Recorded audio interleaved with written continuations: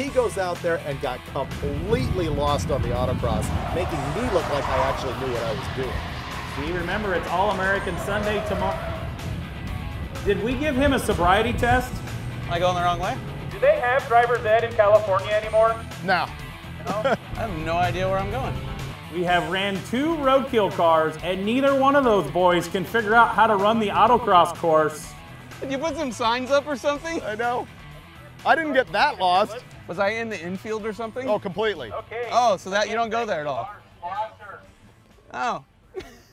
At this point, we really hadn't gotten good numbers out of either the Datsun or the Kia because we got so lost on track, but we had a good opportunity. Rob McGregor from No Limit Engineering is a guy who builds these really radical handling pickup trucks and who dominates at the Good Guys Autocross series. He decided to put his butt in the seat, and he went out there in the Datsun pouring smoke and raw oil because he didn't turn on the scavenge pump for the turbocharger. He laid down a 77-second time, which was pretty competitive with a lot of the muscle cars and late models that were there. After Rob ran, I jumped behind the wheel to turn a lap, and I really blame him for breaking the car because I got about halfway around the track before the fan belt came off, knocked the oil line off the turbo, and covered most of the racetrack in dirty oil. Smoke is not your friend on the autocross course.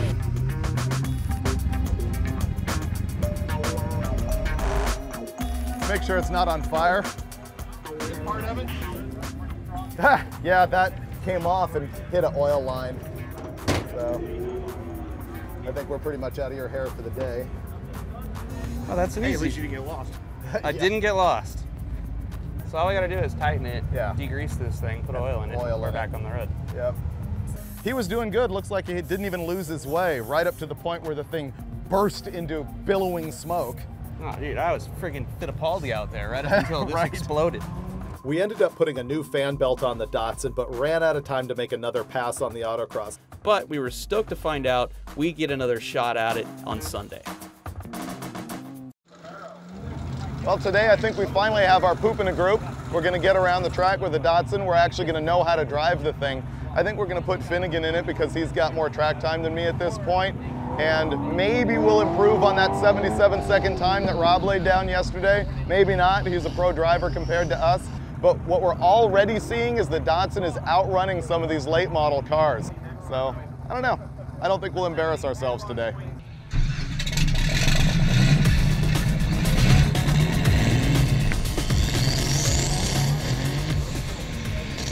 All right, here we go.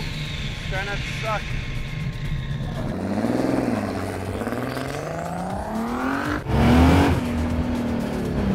All right, come on, baby. Let's not get lost. High-tech fabrication on the course right now. I love how they made it so the front turning signal park lights come on every time they hit the brakes. Not everybody can do that, or would want to.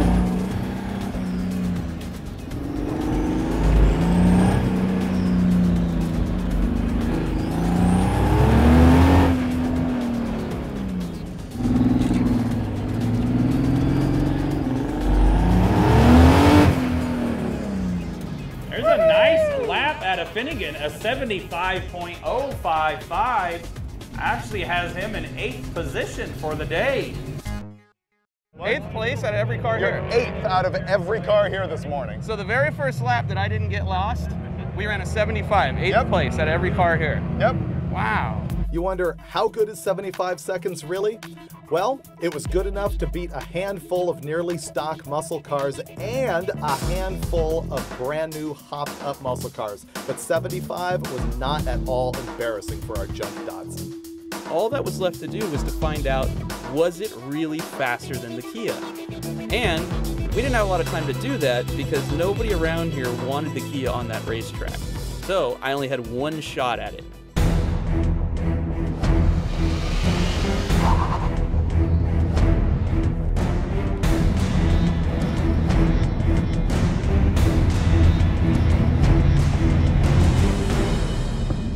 And he runs a 78.8 and a 1-second violation. 78.8. Lower than the Rotsun. I am the fastest man alive. Thanks, MotorTrend. Beat your car. Finally. Only took 2 tries and a whole lot more money.